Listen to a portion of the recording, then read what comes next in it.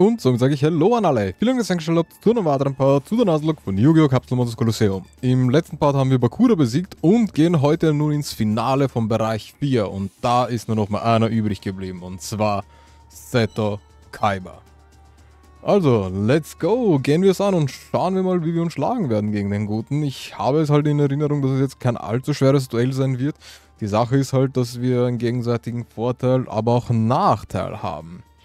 Ich werde halt überwiegend Finsternismonster benutzen, das heißt, seine Lichtmonster könnten mir ein Dorn im Auge sein und ja, dann schauen wir mal, wie wir uns schlagen werden, aber ich denke, das sollte gut ausgehen, bestenfalls natürlich ohne Verluste, aber man kann ja natürlich nie wissen. So, was hat er zu sagen? Yugi, nothing can excite me unless it's a duel against you. It's you, Kaiba.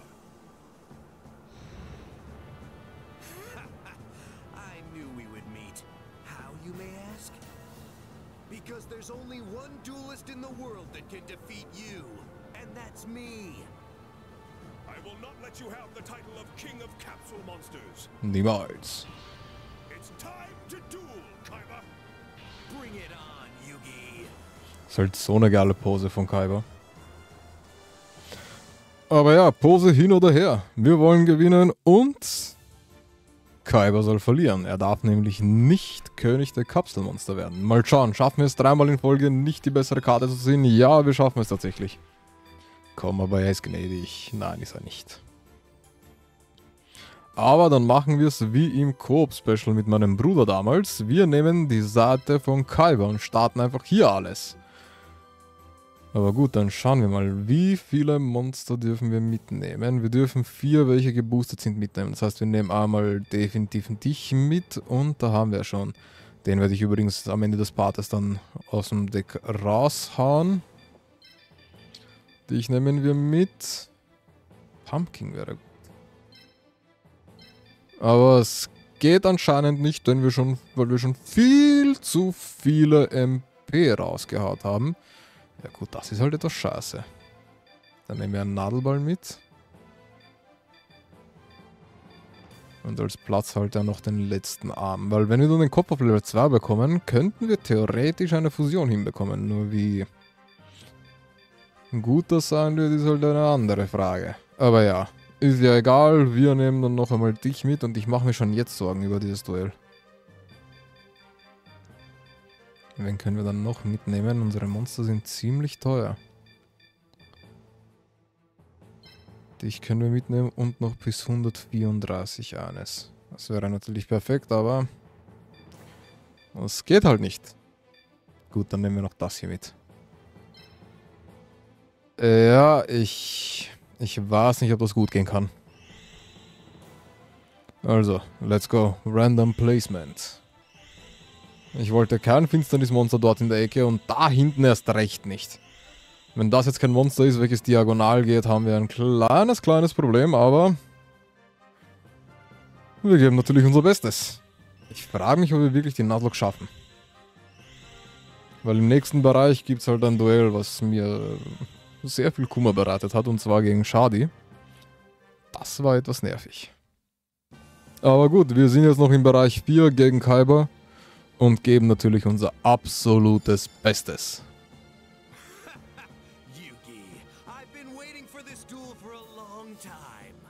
Glaube ich dir, ich habe dich auch als letzter drangenommen im Bereich 4. Ich denke, die Monster von Kaiba zu kennen, das heißt, sollte es hier ein Special-Duell werden, würde ich es erkennen. Aber Stand der Dinge schaut alles ganz normal aus. Gut. Auf jeden Fall. Ja, okay, ich kann damit leben. Ja, ich kann damit auf jeden Fall leben. Also, wir beschwören aber dich mal, weil du ziemlich viele AP bringst. Du bringst auch sehr viele AP. Ja, ist gar nicht so schlecht. Das sah jetzt ziemlich gut aus. Ich würde jetzt noch gerne den Nadelball, obwohl den Nadelball kann ich dann so oder so nicht rausbewegen. Wirst du aber mehr bringen? Ja, dann müssen wir den Nadelball spielen und wir können sogar den Arm gleichzeitig beschwören. Nice, macht ja schon einen Unterschied, nachdem wir im letzten Part noch einmal ein Level aufgestiegen sind mit dem Symbol.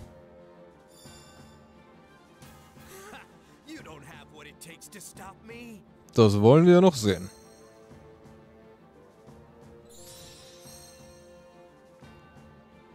Ja, schaut mir nicht nach einem Special Duell aus. Zum Glück, weil ich denke, dass das eher schwieriger werden kann. Gut, dann beschwören wir noch einmal auf die Schnelle unsere stärksten Monster. Haben wir den im letzten Part auf Level 9 gebracht? Nein, auf Level 8. Aber wir sind auf einem guten Weg. Und dann wird es Zeit, sich zu bewegen.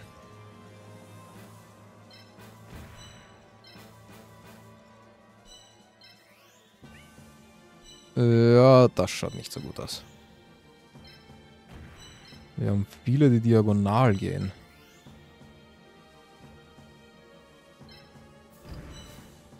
Okay, das gefällt mir mal überhaupt nicht.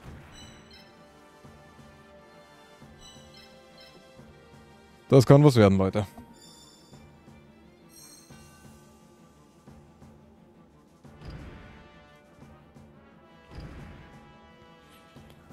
Aber er kann ruhig rauskommen. Die meisten seiner Monster werden eh ein guter One-Hit sein.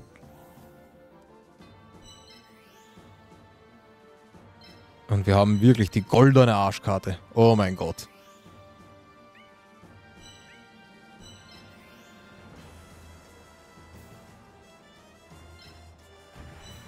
Weil wie ich meine Monster jetzt hier bewege, puh.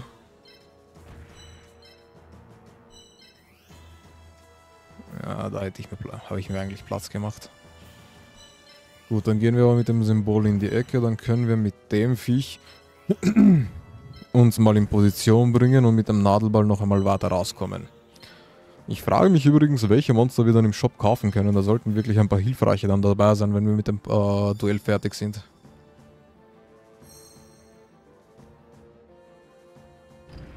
Komm ruhig immer näher. Und warum ist er jetzt stehen geblieben?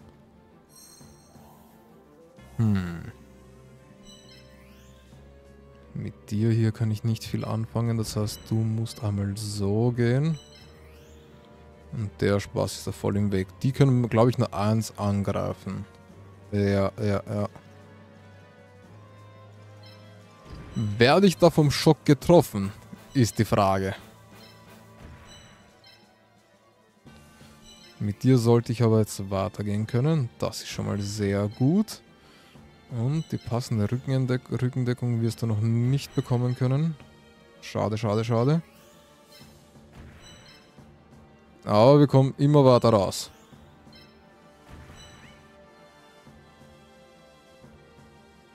Ja, dann stellen wir uns mal hier hin. Aber das riecht mir sehr stark danach, dass wir viele Monster möglicherweise in dem Duell verlieren. Also doch ein besseres Finale, als wir erhofft. Und er hat sich jetzt nicht bewegt. Das war etwas unerwartet.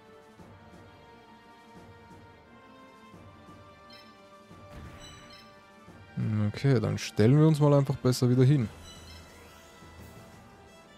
1, 2, 3, da komme ich nicht weiter.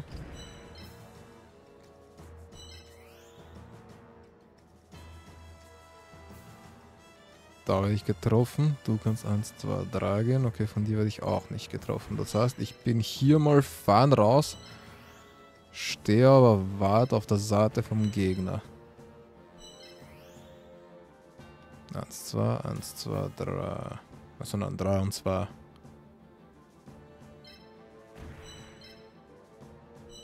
Okay, wir lassen es überhaupt nicht darauf ankommen. Wir gehen einfach in die totale Offensive. Und beenden unseren Zug hier.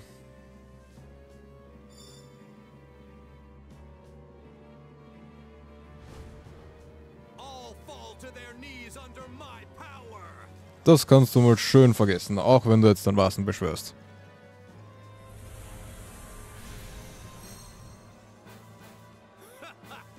Too bad, Yugi. Now I've got a stranglehold on victory. So schlimm ist es noch nicht.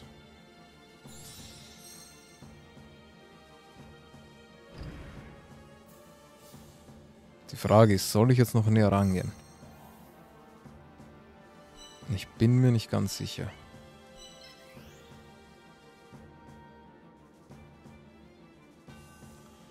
Nein, Nein, ich hätte sogar gesagt, dass es vielleicht besser ist, an Ort und Stelle stehen zu bleiben. Wie kannst du dich bewegen? 3 und 2. Und hier nur diesen einen Schritt zu wagen.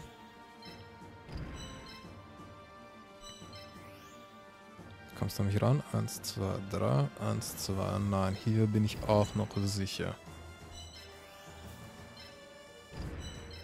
Wenn ich aber mich jetzt da ein Feld nach vorne bewege, wäre ich dran. Gut, das heißt, den Zug müssen wir so beenden.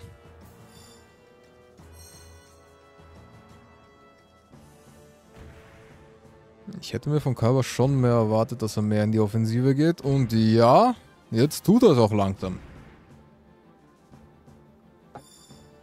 Aber nicht ganz.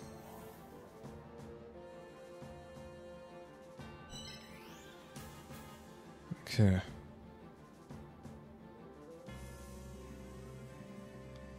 Ich muss sein Monster hier zerstören.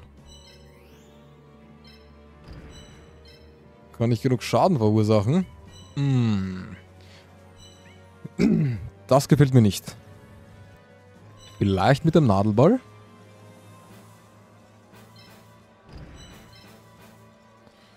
Du kannst dich dann 3 bewegen. 1, 2, 3 und 1 angreifen. 1, 2, 3, 1, 2. Okay, weil mir geht's... 1, 2, 3, 1, 2. Ai, ist doch nicht so gut.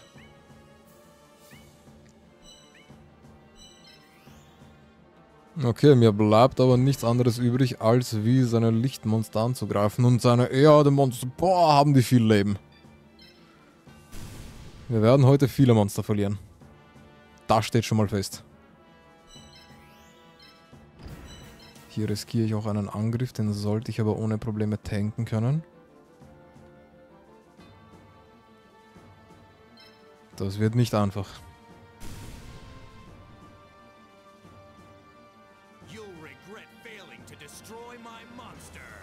Dann warte noch ein Zug ab. Halt nicht ein Zug, eine Bewegung. Da habe ich mich verkalkuliert. Gut, dann machen wir das Ganze mal einfach so. Und zerstören es wenigstens.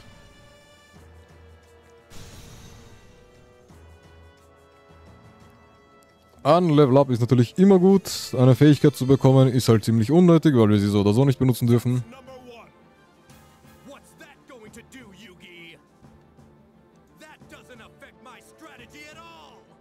Das wollen wir mal sehen. Das ist nämlich dein Anfang vom Ende.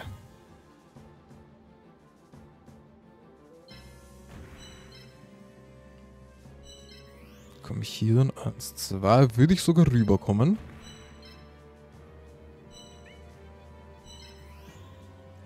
Und da wäre es besser, dich mal so hinzustellen. Okay, der nächste Zug wird jetzt einiges entscheiden. Einen Hit bekomme ich auf den herbeigerufenen Totenkopf definitiv. Dem kann ich nicht entgehen. Das wollen wir noch sehen. Aber es ist doch schwieriger als gedacht. Das war zu erwarten. Tut weh.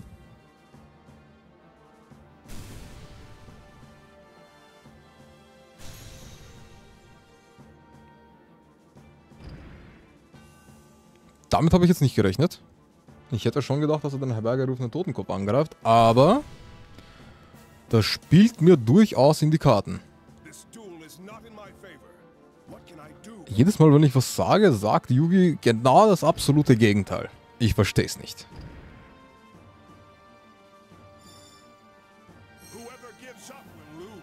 Ach, was du nicht sagst. Yugi Boy. Das ist ein starker Hit. Kann ich hier noch wen anderes angreifen? Nein, leider nicht. Wie sehr würde ich hier auf die Fresse bekommen? 1, 2, 3, 1, 2.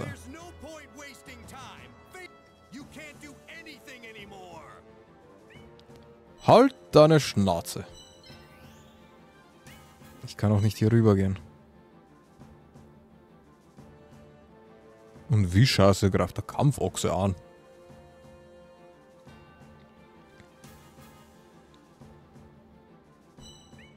Okay, dann muss ich das jetzt so durchziehen. Einmal der Hit. Dann ihn vernichten. Ich meine, ich hätte das auch umgekehrt machen können, aber der Nadelball wird so oder so fallen. Und ich werde diese komische Wasserechse jetzt aufopfern müssen.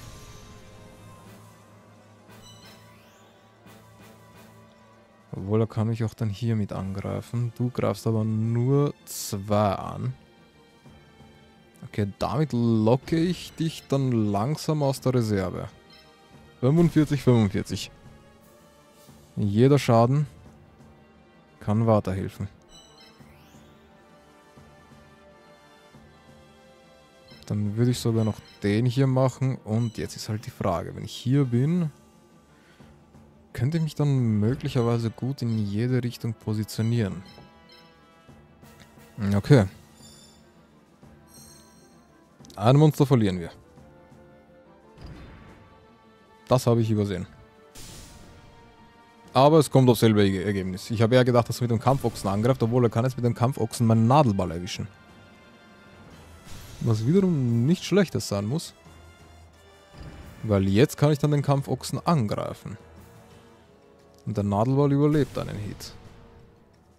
Also ich kann jetzt dann den Kampfochsen angreifen. Er zieht sich zurück.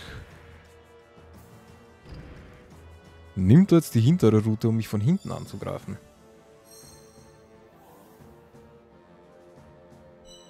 Aber gut, hier erwischen wir den Kampfochsen noch immer. Schaffen wir es, ihn zu one-hitten? Tatsächlich leider nicht. Und mit ihm kommen wir... Nice. Damit sollte er jetzt dann besiegt sein. Und wir sind noch immer fein raus mit ihm hier hinten. Sehr stark. Ein Level Up würde natürlich jetzt auch sehr viel weiterhelfen. Aber es ist nicht ganz ausgegangen. Okay, was kannst du jetzt tun? 1, 2, 3, 1, 2. Der Nadelball muss weg.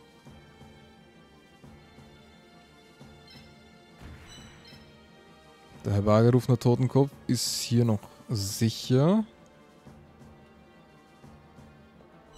Aber Exodias Arm, mit ihm müssen wir irgendwas anfangen. Aber das sollte es mal für den Zug gewesen sein.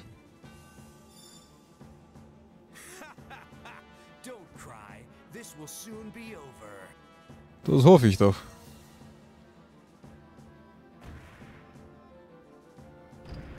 Er kommt nach oben, bewegt er den Weißen. Er tut es nicht, er positioniert sich nur besser. Und das gefällt mir halt gar nicht. 1, 2, 3. Er kann mich hier nicht erreichen, aber 1, 2, 3, 1, 2. Er kann ihn erwischen. Ich denke, den Nadelball... Nein.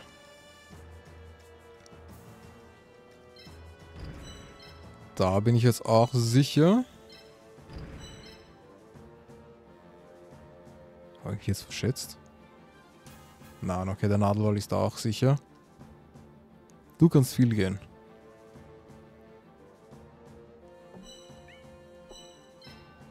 Okay, dann belassen wir es mal so. Und etwas passiert.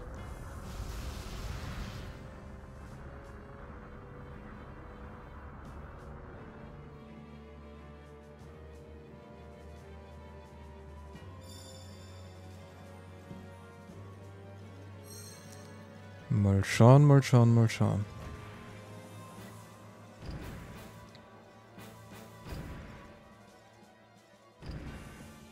Das gefällt mir nicht.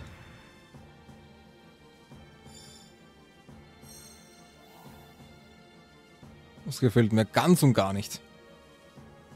Wie viel Schaden würde ich dem Basen zufügen? Aber natürlich steht er ja perfekt. Gut, dann müssen wir etwas umstrukturieren. Wir gehen mit dem Nadelball in die Offensive, decken auch die linke Seite jetzt. 1, 2, 3, 4. Oh mein Gott, habe ich einen Fehler gemacht. Obwohl, Das war knapp. 1, 2, 1, 2, 3, 1.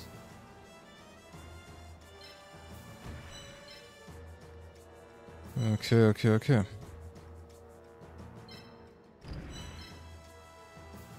Das sollte es jetzt auch gewesen sein. Ich hoffe, dass der Arm von Exodia und der Chaosmagier das auf der Seite hinbekommen.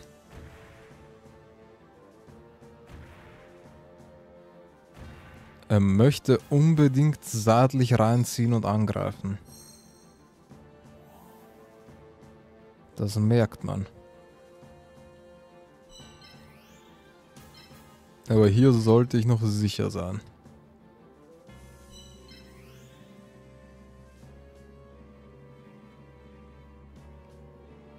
Du kannst 3 gegen 2 angreifen, oder? 1, 2, 3, 1, 2. Da sind wir auch noch sicher und ich denke, wir müssen den Zug tatsächlich jetzt auch schon so beenden. Nein, mein Freund, ich gehe nur auf Nummer sicher.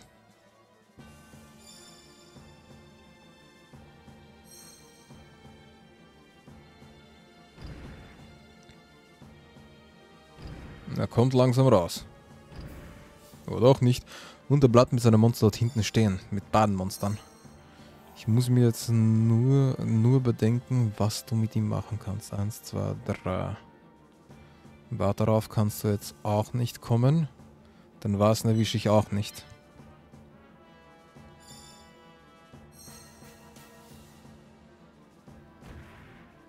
Er macht mich etwas fertig. Viel hat sich an seiner Situation jetzt nicht geändert. Es schaut mir aber eher danach aus.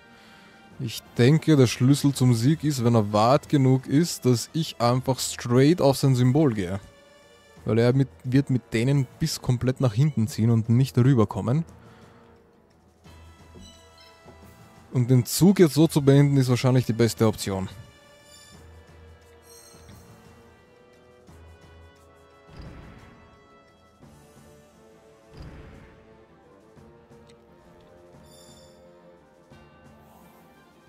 Das gefällt mir ganz und gar nicht. Wenn ich jetzt reinziehe. 1, 2, 3, kannst du mich erwischen. Aber nicht überall. Da bin ich von allen Seiten fein raus. Ich kann mich langsam immer näher ranmachen hier. Obwohl, das würde ich sogar lassen und ich ziehe den Nadelball zurück.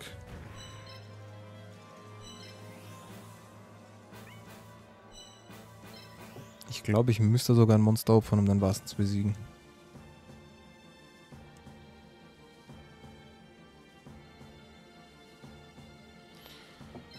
Ich denke sogar, dass ich das machen werde.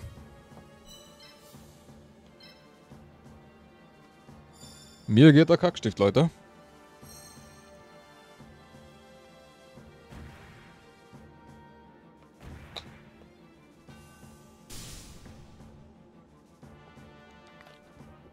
Das war ein nötiges Opfer. Aber ich denke, dass er jetzt nicht hinten weiter nach vorne kommt, doch er tut es.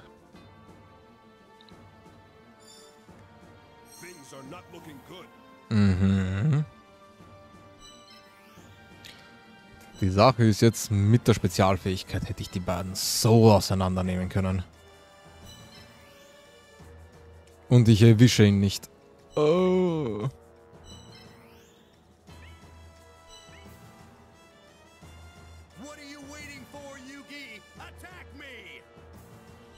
Ich habe ein Monster aus dem Fenster geschmissen.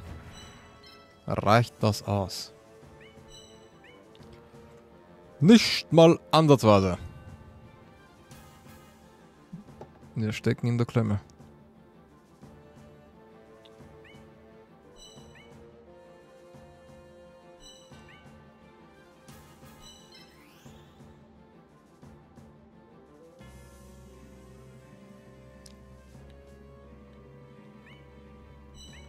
Ich habe gerade einiges verloren.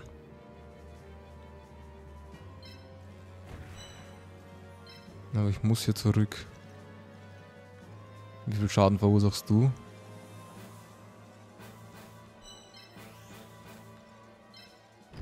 Okay, dann spielen wir defensiv und müssen einen Hit tanken. Das war gerade ein großer Fehler, wo ich mich verdammt verschätzt habe.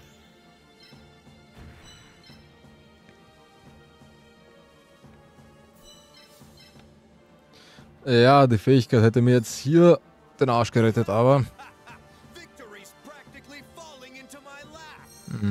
aber wir dürfen sie ja nicht ansetzen.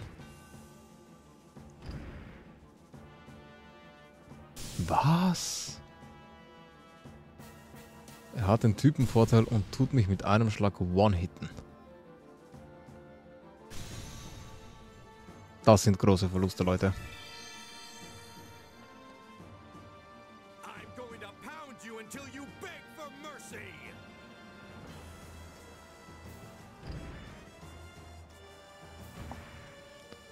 Aber so ein Duell haben wir in der Nuzlocke gebracht.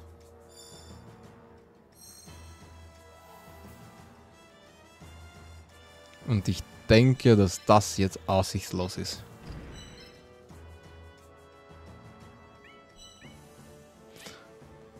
Ich habe mich mit dem Typenvorteil verschätzt.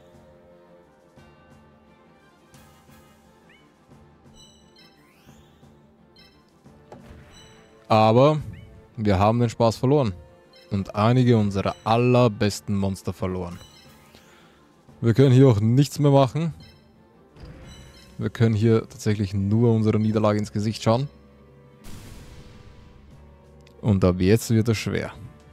Wir haben noch ein paar gute Monster, aber zwei unserer Besten der Besten haben wir verloren.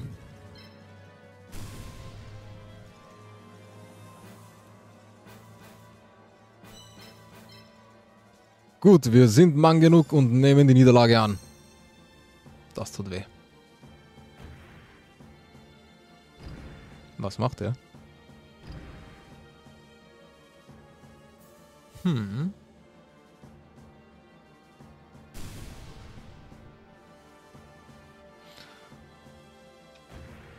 Vernichtet er ihn mit einem Schlag? Ja. Was soll ich sagen, Leute? Ein würdiges Finale, welches wir tatsächlich verloren haben. Und einige unserer besten Monster sind nun dahin. Ich hätte dir noch ruhig die letzte Ehre erweisen können, aber ich habe es tatsächlich vergessen. Es schmerzt schon genug zu sehen, dass wir so viele Monster jetzt verlieren. Na gut, mit dem Schießdrachen, Soa und so weiter haben wir vielleicht noch eine Möglichkeit. Aber gerade schaut es alles andere als berauschend aus.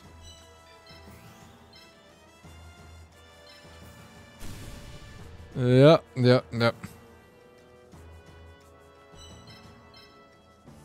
Ich bin tatsächlich etwas enttäuscht. Ich hätte nämlich nicht gedacht, dass ich das so schlimm verlieren werde.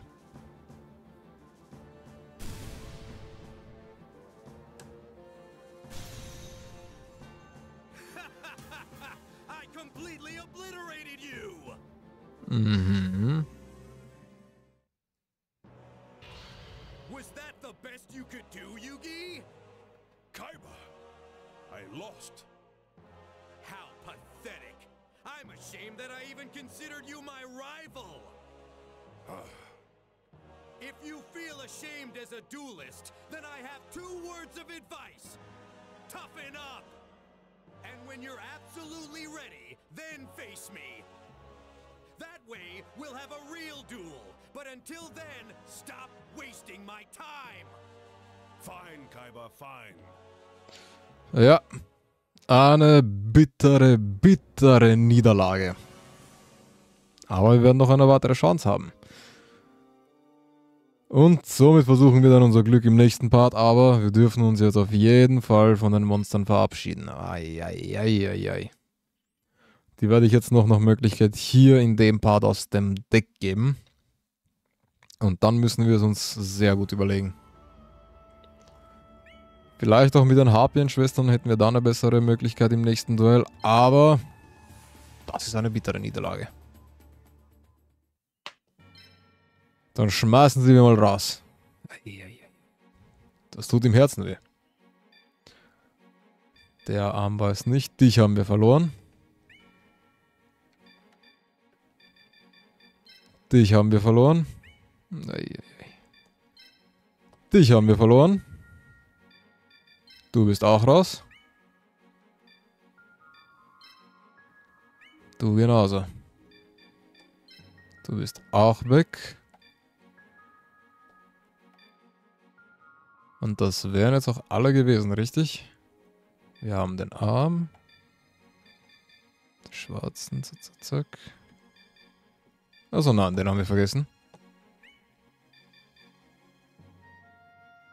Und das sollte es gewesen sein, oder? Ich überlege jetzt noch einmal kurz. Wir hatten das Wasser, wir hatten den Quallenfisch. Wir hatten das andere Wassermonster, wir hatten... Ich habe gerade so einen leichten Blick gehabt. Wie auch immer... Ah, dich haben wir auch noch verloren. Perfekt. Jetzt sind alle draußen und es schaut nicht mehr so berauschend aus von unserer Monsterauswahl her. Dieses Monster haben wir nicht verloren. Das habe ich vor dem Part rausgegeben. Die sind alle dahin. Dahin, dahin.